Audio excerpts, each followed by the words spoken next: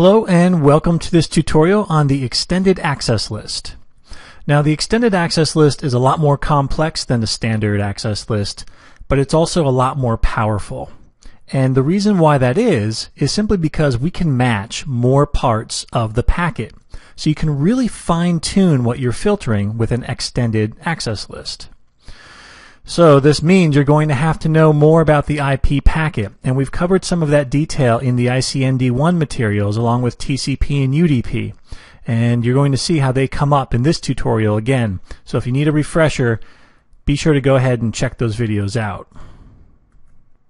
Here we have the structure of the extended access list, and you can see it's a lot bigger than your standard access list. So let's go through the different parts. We start off with the same command, access list, and then we have to specify a number. However, this time the ranges that we can choose from are different. For an extended access list, the numbers can be between 100 and 199 or 2000 and 2699. Okay, so you can choose from either of those two ranges. And then again we have the permit and the deny statements, nothing new there. So far this is looking pretty much like the standard access list except for the access list number ranges. And then we get into our first new parameter, and this is the protocol. And here we have to specify a particular protocol, and this can be IP, this can be TCP, it could be UDP or ICMP. There are several more as well. Remember, when you state a protocol, you could be talking about IP, or you could be talking about something on a higher level of the OSI model, like TCP or UDP, which are both within an IP packet. So think about the OSI model and how data is encapsulated and it works its way up and down the OSI model stack. Keep that in mind and refer to those tutorials as well if you're ever confused about the protocols that we'll be talking about here. Okay, so we have to specify a protocol. After that, we move back into familiar territory. We have to state a source, and then of course we can fine-tune that source with a wildcard mask. So that's pretty much the same as a standard access list as well. And then we move back into something new. Here we have operator and port. So what we can do is we are allowed to specify a port which will identify an application on the source. Now this applies to TCP and UDP, but not to IP. IP does not, you cannot specify port numbers for IP, but for the transport protocols you can. So for example, TCP port 23 is the dedicated port for Telnet, and TCP port 22 is the dedicated port for SSH. So we can specify ports now from both the source and, as you'll see in a minute, the destination as well. So when I said we can really fine-tune what we want to filter, I really did mean that. Now that's the port portion of this. The operator simply means, do we want to equal this port number? Do we want to not equal it? Are we talking about less than or greater than? And we can even specify a range. So that operator is a mathematical operator, and it lets you specify details about that port that you're interested in. So after that, then we move into the destination. So the source's wildcard mask and the operator and port all have to deal with the source of the IP packet. And then we simply repeat all of that, but now we do it for the destination. So we can specify a destination IP, we can fine-tune it again with a wildcard mask, and then once again we can specify an operator and a port. And then finally, after this, it's an optional command, we can say established, and that simply means that devices on the inside of an access list can go ahead and establish a session to someone on the outside, and that return traffic will be allowed to come back in. However, people on the outside of the access list will not be able to establish a session to somebody behind the access list on the inside. And then finally we can say if we want to log every time a packet matches a particular statement, we can do that. And then we'll get a message in the router log with some additional information, which can be very useful for troubleshooting. Okay, so this is the overall structure. We're going to run through a few examples to really flush this out. A few notes though before we get into the examples. Every field that you specify on an access list, an extended access list, every field must match in order for the action to be applied. Okay, so a permit or a deny will not happen unless everything you specify here matches the packet.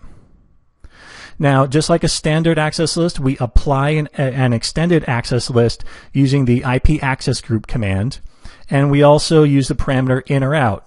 So we affect a direction of traffic, either inbound or outbound. So that all remains the same.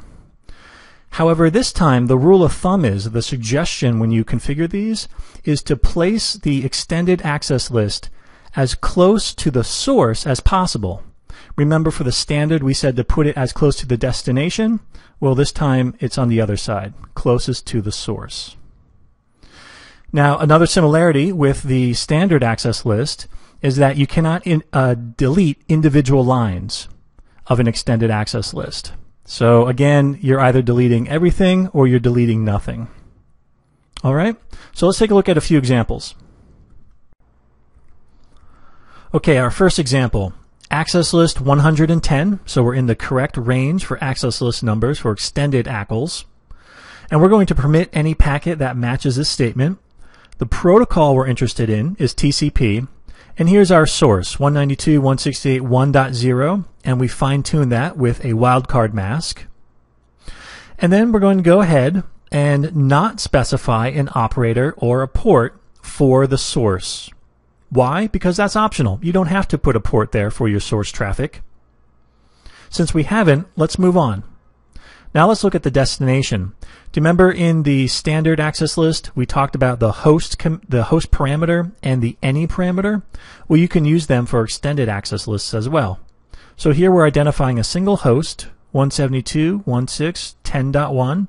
There's no need for a wildcard mask since we're using the host parameter. And then we use our operator. Here we're interested in matching exactly the port that's going to follow it, port number 22.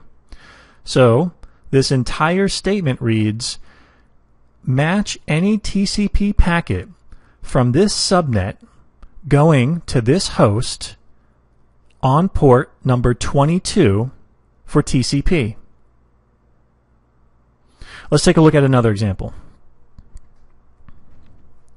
We're using access list 110 again, and this time we're going to permit and we're going to specify again TCP. And we have a subnet as well, a source and a wildcard mask. Notice again, we did not specify an operator or a port number for the source traffic. And all that means is we're not identifying a particular port that the packet has to come from on the source. We're only identifying the IPs that the packet has to be sourced from. Okay, and then again, we go ahead and we put the host parameter along with a single IP. And this time, again, we're going to equal a single port. You can see we don't have a port number there. Now we have a word. Well, for the very popular ports like port 80 or port 23 or 22, and there are several more, you can use the text name for that port for the well-known ones. So don't be surprised when you see Telnet. You could put port 23 on there if you wanted to, or you could type out Telnet when you're actually configuring this. Okay, access list 110. In this example, we're again choosing TCP, and this time we're only identifying a single host to source traffic. But this time we're now choosing a source port, which means we are interested in any TCP traffic from IP address 192.168.1.0, which comes from port 5001. And it's going to be destined for a single host, 172.16.10.1, and not only destined for that single host, but destined for exactly port number 6001 on that destination IP. Okay, so that's how the entire access list would read. You can also do something like this. This statement is pretty much the exact same as the last one, But notice at the end here, our operator has changed. This time we're not equaling a single port, we've stated a range of ports. So perhaps our host here, the 172.16.10.1 IP, perhaps it has an application running, and that application is listening on those ports for TCP. And we want to go ahead and permit our source, 192.168.1.0, to access those ports using TCP only if they're sourced from port 5001 on the source. Okay? Here we're going to apply one of the examples to an actual working environment. So we're going to configure an access list on this router, and we'll go ahead and filter traffic coming from the source PC destined to the file server 192.168.10.1. Okay, let's begin our access list with a remark. And we can use these for extended access lists as well as standard. And this is just going to help us remember why we configured this in the first place many months from now when we look at it again.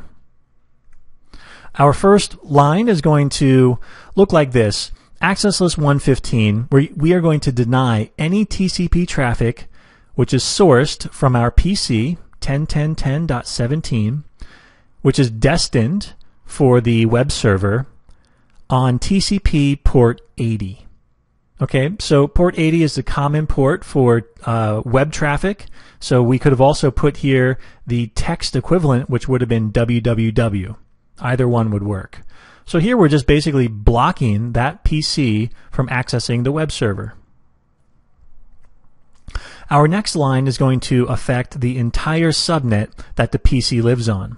So here we're going to deny any TCP traffic which is generated from this entire /24, and it's destined for the file server, and it's particularly concerned with this range, ports 10,000 through 12,000. Okay, so any traffic from that subnet, TCP traffic, destined for the file server, but specifically ports 10,000 through 12,000 using TCP, will be denied. We'll end the access list with the permit IP any. Now remember, the extended access list also has the implicit deny at the end, just like the standard access list. So if we did not put this, everything else would be implicitly or automatically denied. And here we're specifying IP. So we're not just specifying one of the transport protocols like TCP or UDP. We're taking a step lower in the OSI model to include both of those. So it's a little bit of a wider net here, any IP packet. When we go to apply this, it's going to be the exact same method as we use to apply a standard access list. We have to go into the interface, so this is a interface subcommand, and we use the IP access group. We specify the number and then the direction. And here we are applying this to inbound traffic. So going back to our diagram, here is the access list that we configured. And the general rule is to apply an extended access list close to the source. So we would be applying this on FA00 using the IP access group command, and we're specifying inbound. So anything generated from this PC or anyone else on this subnet is going to be affected. And again, that traffic will be examined before it gets to the routing stage on that router. Okay? Okay, so to summarize the extended access lists, we have the structure here, and be sure that you're familiar with all of the different parts and why they're in there and what they do. We mentioned that the any and the host parameters can also be used instead of a destination or a wildcard mask, just like the standard access lists. Also, every field must be matched. Now, some of the fields are optional, like the ports. However, if you add them, it must be matched in order for the action, permit or deny, to be affected. We apply extended access lists the same way using the IP access group command. And as a general rule of thumb, we want to apply the access list close to the source. Just like the standard access list, we cannot delete individual access list statements. You either delete the entire thing or you leave it alone. And then finally, a command you might want to check out is the show IP interface command. This command will tell you a lot of information, but specifically for access lists, it will tell you what access lists are currently applied to that interface. So it's pretty helpful to identify what's configured on that interface. Okay, so that's it. That is the extended access list. Thanks for watching.